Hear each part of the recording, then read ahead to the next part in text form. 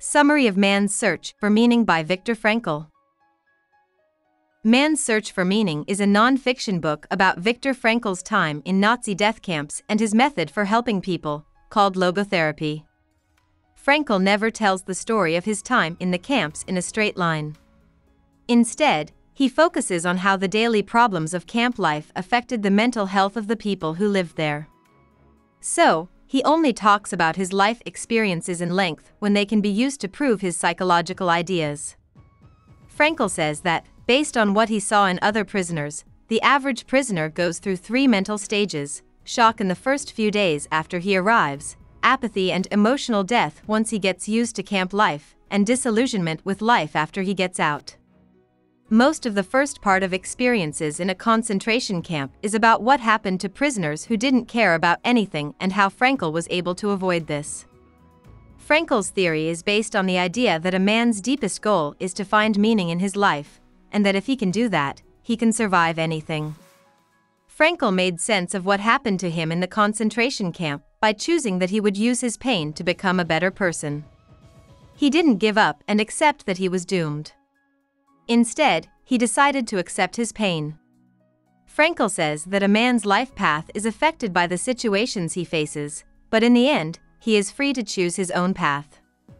Even when things are at their worst, a person always has the choice of how to deal with them. Frankl says that people can find meaning in their lives in 3 ways: through work, through love, and through pain. During his 3 years in the camps, Frankl kept his will to meaning, or desire to live a meaningful life, alive by focusing on the meanings he could make for himself. Frankl kept himself going by thinking about the work he wanted to do after he left the camp. He also tried to find meaning in his pain. In particular, he wanted to redo the logotherapy book that the Nazis took away from him when he got to Auschwitz. Frankl also found hope in love, and thinking about his wife helped him get through some of the hardest times in his life. Frankl was able to stay living through his work, his love, and his pain because he felt responsible for and to them. He says that people can't figure out the big picture, or super meaning, of life. Instead, he says, we should look for ways to make each moment worthwhile. Every person has a special job that only he or she can do, and it is that person's job to do it. In the second part of the book, Logotherapy in a Nutshell, Frankl goes into more depth about his thoughts about logotherapy. He says that the will to find meaning in life can become existentially disappointed, which can lead to noogenic neuroses.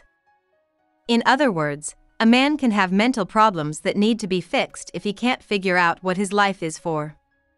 Frankl says that everyone should try to be in a state of noodynamics, in which there is a strain between what you have done and what you want to do.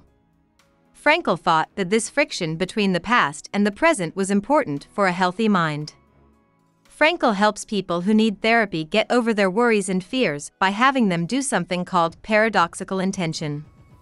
In this method, the person tries to bring about the very thing he fears. In the end, logotherapy tries to help its patients set goals, like getting rid of a fear or making it through a terrible situation, and find ways to reach those goals in a useful way. Frankl says at the end of his book, man is that being who made the gas chambers at Auschwitz.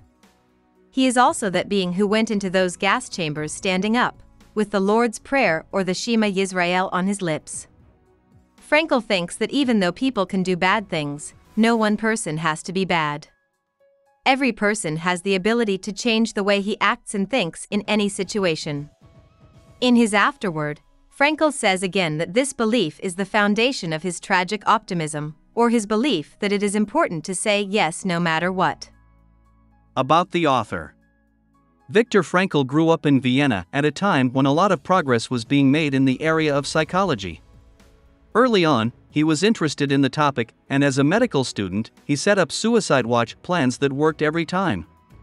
When Frankl finished his internship, he started his own private practice. During the German rule of Austria in 1938, Jews like Frankl were not allowed to see patients who were not Jews. 2 years later, Frankl was put in charge of the brain department at the Jewish Rothschild Hospital. In 1942, the Nazis arrested Frankl, his wife Tilly, and his parents and sent them to death camps. Frankl's wife and parents died in the camps, but he lived for 3 years in 4 of them. After that, he wrote a lot of books and taught at many places. He is best known for his book Man's Search for Meaning and for starting the fields of logotherapy and existential therapy. At 92, he died of heart failure. Hope we summarized it fully and you liked it. Please hit the like button and subscribe to our channel so that we are motivated to create more videos.